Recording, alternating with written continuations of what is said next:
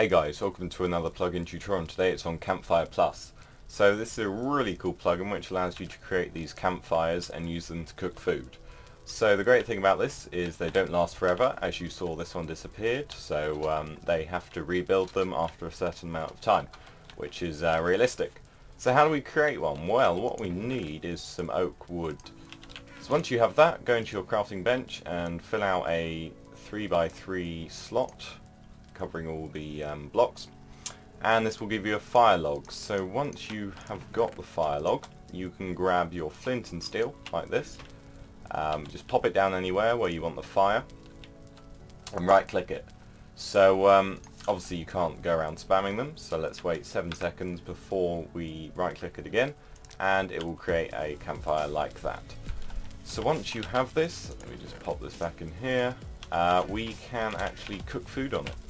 So if I left click, you can see all these 8 slots and you can fill it with food, however many you have, and click the blaze powder at the end and you will hear a sound effects, and there we go, we have the cooked food, which is really cool.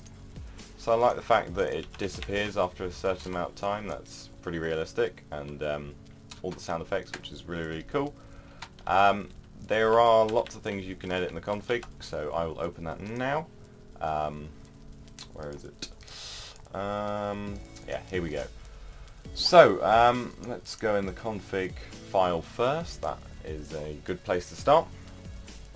And up here you can actually change the recipe to get the fire log, and you can actually change the name. So you could do something clever here, and instead of being a fire log, you could make maybe campfire starter kit or something. That's actually quite a good idea.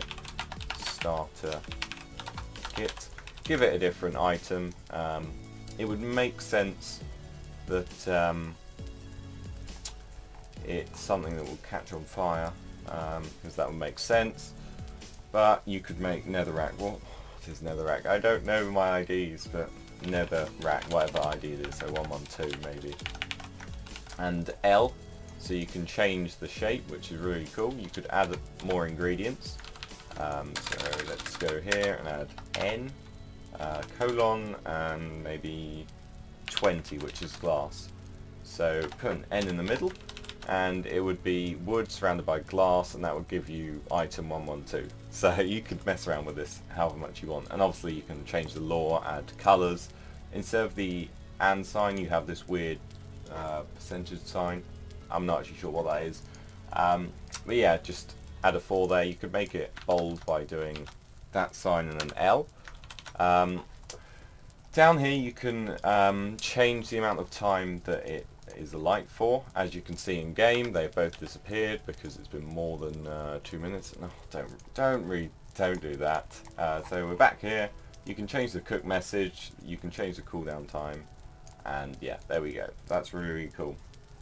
So you can only have 2 at once. I'd probably change that to 1 maybe. And then if we go into the cooldowns, you can have a look at all the players and how many fires they have. So I wouldn't change that at all.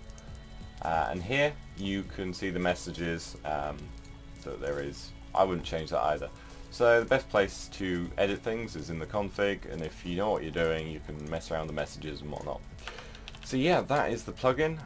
You can get it from Spigot. It is a premium plugin, but it's really cool. Subscribe, like, comment, and I will see you next time.